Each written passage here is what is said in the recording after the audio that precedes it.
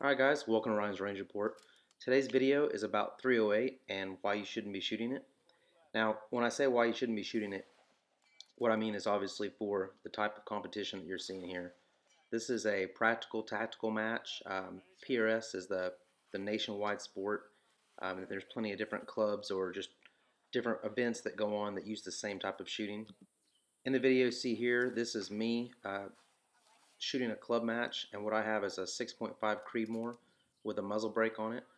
If you're watching throughout this video, you'll notice that I'm not getting a lot of recoil off of this, which makes a big difference in shooting. That way I'm keeping my eye on my target, I'm seeing where my hit or my miss goes, and I'm able to make my follow-up shots. I mean, don't get me wrong, myself, a couple of times I've used 308 for competition. Now what a lot of people are going to say is, hey, the military uses it. And you're right, the military does use 308, and they use a lot of it. But there's one thing that's different about being in the military and not being in the military, is that you get to choose. These guys don't get to choose. They didn't sit together here in this group and vote on that they were going to use 308. That's what the military provides them. You know what the military also uses? 50 cals. And then very often I have people tell me about videos of 308s being shot out to a mile. Well, I shot 300 blackout out to 1,000 yards. That doesn't mean that you should. Now sure, there's plenty of reasons why you'd want to shoot a 308. You might be in a class that is restricted to 308.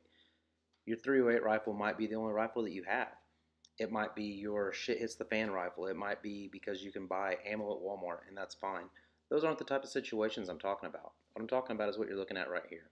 With these type of rifles, you're looking at sub half minute accuracy, low recoil, and if you're hand loading, you're getting your standard deviation between 5 and 10 feet per second. Alright, enough rambling, let's get down to the science of everything.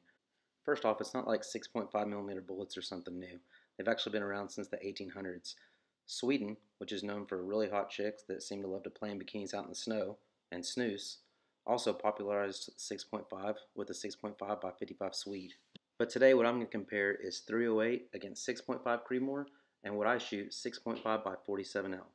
And what I'm going to use to compare that is Brian Litz's program, Applied Ballistics Analytics. So what I wanted to do is go online and find some different muzzle velocities that people were getting out of factory ammunition. And I found this page on snipercentral.com. I went ahead and used the most accurate rifle that they use in the test and took the averages from it, and that's what we're going to use for our 308 comparison.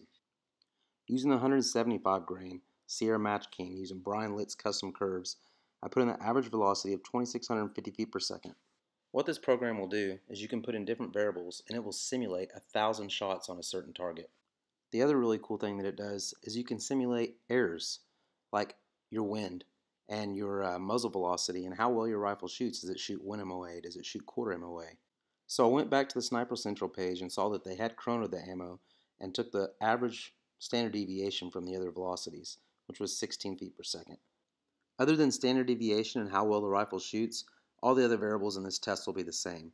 I'm going to put like a 2 mile an hour wind variance, 2 meter range variance, and about a 2 degree Fahrenheit temperature difference. So what we're doing here is we're simulating how well you can read the wind.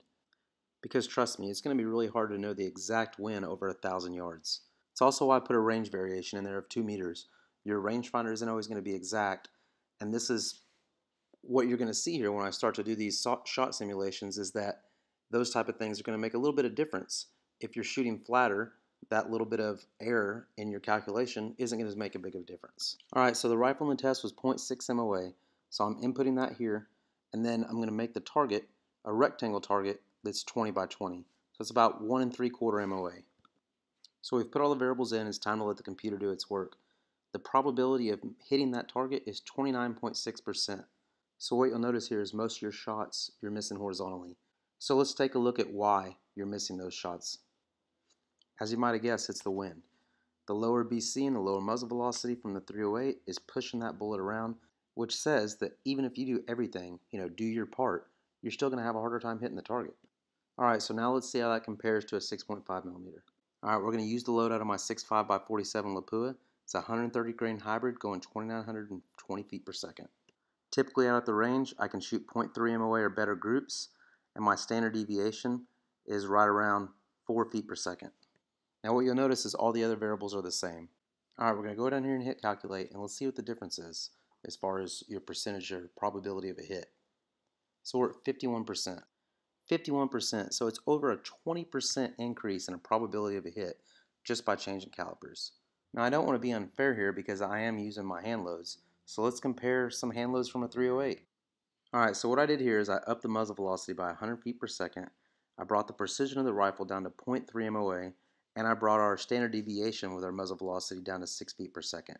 Now as you can see here, you're having an increase in hit percentage, which makes sense. It's going faster, it's shooting tighter groups, and then the ammo is more consistent. But you're only up to 35.9%. That still puts the 6.5mm at a huge advantage with a 51% chance of hitting the target. Now to keep it really fair, let's go ahead and take a look at some factory Creedmoor ammo. Alright, so now what I have pulled up is some factory 6.5 Creedmoor ammo shooting the 140 grain Hornady AMAX.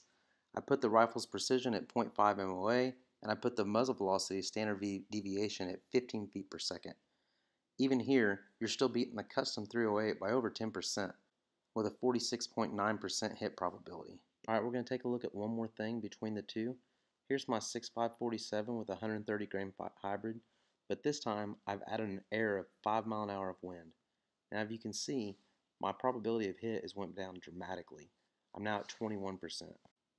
Then we head over here and look at the 308, and you're all the way down to 12.3%. So with a 6.5mm, you're almost twice as likely to hit your target. So guys, I really hope this shines some light on the advantages of using a 6.5mm in this type of competition. I know another big thing is going to be the price of ammo. And really guys, I've done a lot of research and I've been doing this for a long time. And premium match grade ammo in 6.5 Creedmoor and premium match ammo in 308 are going to run pretty close to the same price. And a lot of times you can find the 6.5 Creedmoor ammo cheaper. I mean honestly, when it comes down to it, you're not going to want to use core locked ammo from Walmart to shoot long range. It's just not going to get you on target, and you're going to spend more money missing the target than hitting the target. Well guys, I really appreciate you watching this video, and I really hope it was informative and helped you make a choice when you're picking that rifle. If 308 is all you have, get out there and shoot it. There's a 308 class in the Precision Rifle Series now. But if you're building a rifle, if you're picking a rifle to shoot this type of match with, my opinion is that a 6mm or a 6.5mm is going to get you a lot more hits on target. Now I know I didn't put any 6mm bullets in those tests, but I've done it before, and your hit probability is really close, if not the same, as a 6.5mm. Let me know your thoughts on the video in the comments below, and I really appreciate everybody watching.